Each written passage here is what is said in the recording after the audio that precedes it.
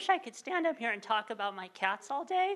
I can't do that, but what I do want to talk to you about is some creatures that I have found living in my infrastructure that I think might also be living in yours. Quick review, like you can't buy DevOps, you also can't buy cloud. This is not about a particular technology or a particular vendor.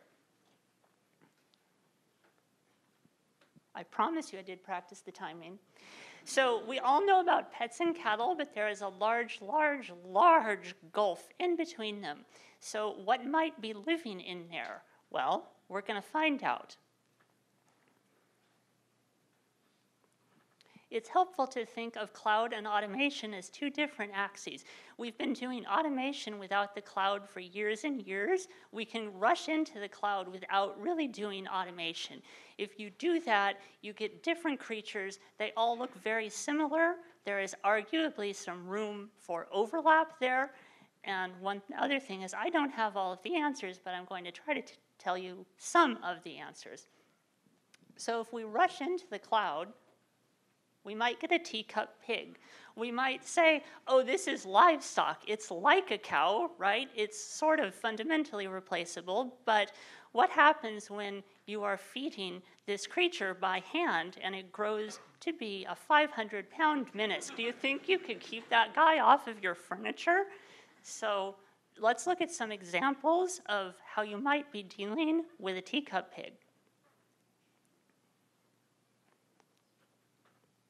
Okay, if you spend a lot of time with the console or the control panel, no matter how well you know it, you might be dealing with teacup pigs.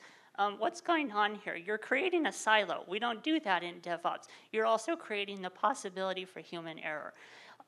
Everybody loves to create images. They're absolutely necessary, but I feel like we did this before, and if you're doing it manually, you're introducing the possibility for error. You're introducing the possibility of another silo, etc.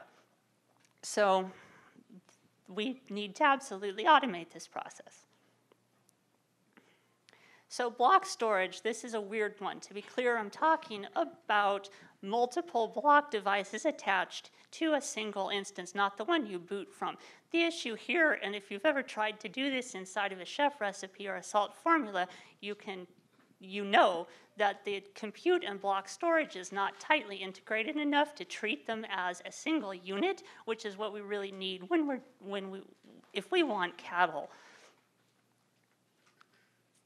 So how about a barn cat? Well, it lives in the barn. It feeds itself. That sounds better than a pig, right? But you might have a lot of trouble herding these guys. That's a property of cattle, right? Also, if you spend very much time with it, it might start to become quite tame, and it might start to resemble a pet. There are a few more cat pictures in this. I said I wanted to talk about my cats. So how about a load balancer? A hardware load balancer in particular? Sorry, that's a barn cat. The problem is you can't auto-scale with this. We all know we want to auto-scale. We all know that that's what we need to do to control costs. You can't do it. And then especially you're at layer 7, your application logic is now shoved into this load balancer that's possibly managed by a vendor or a different team. It's not versioned. It's not close to your code. So configuration drift. To really push the cattle model forward, you have to realize that cattle are taken to market and slaughtered. That sounds a little bit grotesque, but it's true. If you are constantly killing off instances, then what you're doing is you're making sure that you don't have drift.